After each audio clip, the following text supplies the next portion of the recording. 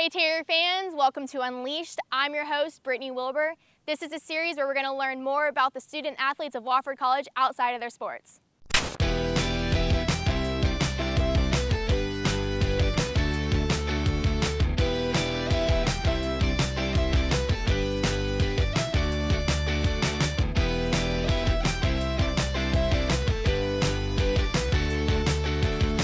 Hey Terrier fans, I'm here with senior basketball player Jamari McDavid. Jamari, thanks for being on Unleashed today. No problem. One of the questions I've been asking a lot of athletes is, this is a very tough time with COVID. How have you handled it?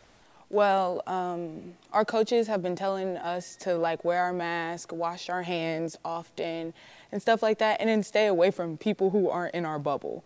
So that's the main things: wearing a mask, washing your hand, and only staying around those who are in my bubble. And talk about this summer. You had an internship lined up, right?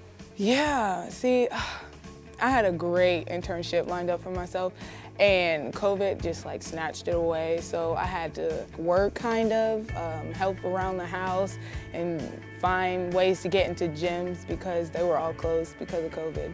So your internship was supposed to be with the Aspen Institute in Colorado, right? So how was it being supposed to be in Colorado, but actually you spent your time at home in Ohio?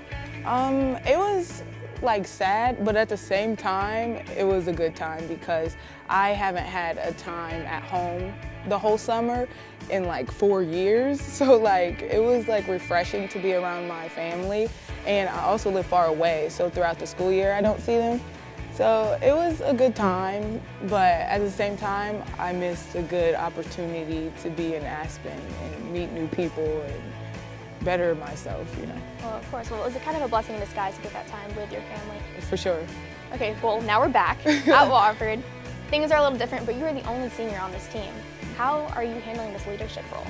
Well, I also have a line of juniors behind me. There's 7 of them, so I'm not completely doing it alone, and the freshmen look up to me in a sense that they come to me for everything, so I feel like that's reassuring. That puts me in a place where I could talk to them and lead them, so yeah.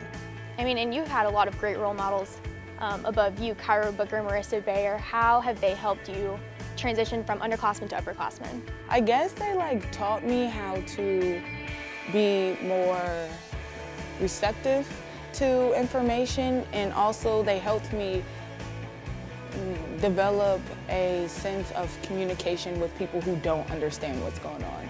So Cairo, she led by example all the time, so therefore I picked up some things on the court where I could lead by example so I can get my team on and we all have good energy and it's a good practice. Marissa, she was the spokesperson. She was always there to tell us where to go, what to do, and how to do it.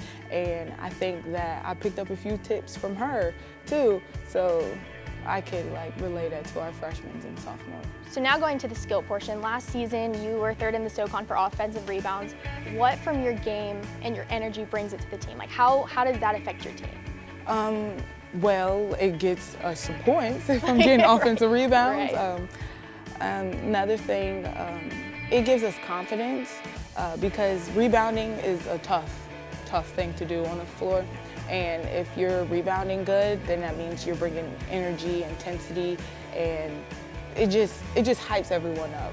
Speaking of your energy, you are known to dance on the bench. So do you have any moves planned for this season?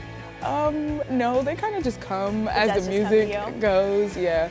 But I think that is a way for me, if we're down or something, or even if we're up, to constantly input a positive attitude towards my teammates. What do your teammates think of it? I see a lot of them join in. Oh, with they laugh, they think it's funny.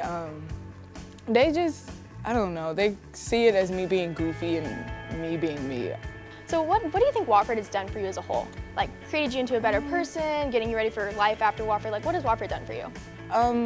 It's most definitely made me into a better person. I've grown a lot since my freshman year. It has matured me. It has also given me opportunities that I'd never thought I'd have, traveling out the country. It causes you to think about time management more, because basketball is every day, and so is school. You can't get away from it. You're forced to do it. It's yeah, a balance thing. You have it's to do it. exponential growth. it's crazy. That is so great. Well, thank you for your time today, Jamari. It's been awesome. Thank you for having me.